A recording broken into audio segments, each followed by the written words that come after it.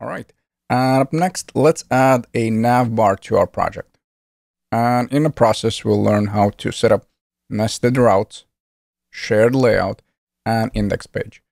Since I want to cover everything step by step, please be prepared to refactor our application a few times. So if I want to nest some routes inside of the another route, I just need to go with the parent route. So notice, instead of self-closing the home one, I'm going to go with an opening tag and the closing tag. And then I just decide which routes I want to set up in here. And there's going to be multiple issues with our original setup. The main focus is that now all of these routes will be nested inside of the home one. And basically, they will be relative to whatever we have as a path to a home route.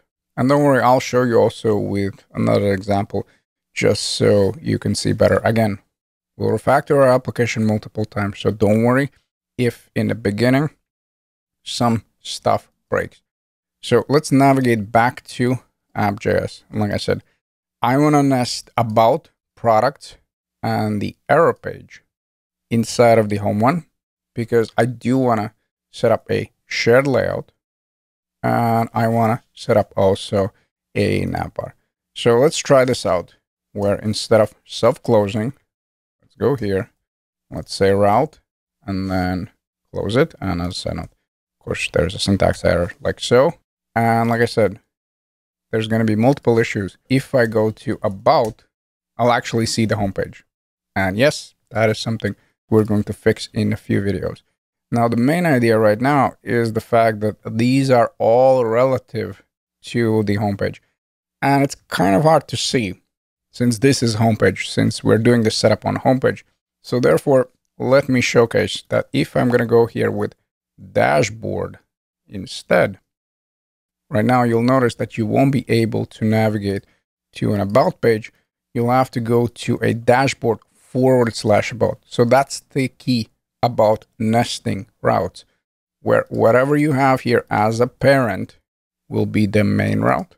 And then whatever is inside is going to be / and whatever path is over here. So let me save it. Notice we cannot see anything.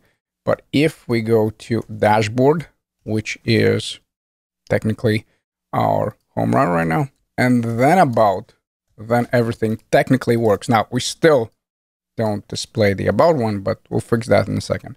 So hopefully this is clear where, again, in our case, we're using as a parent our home one.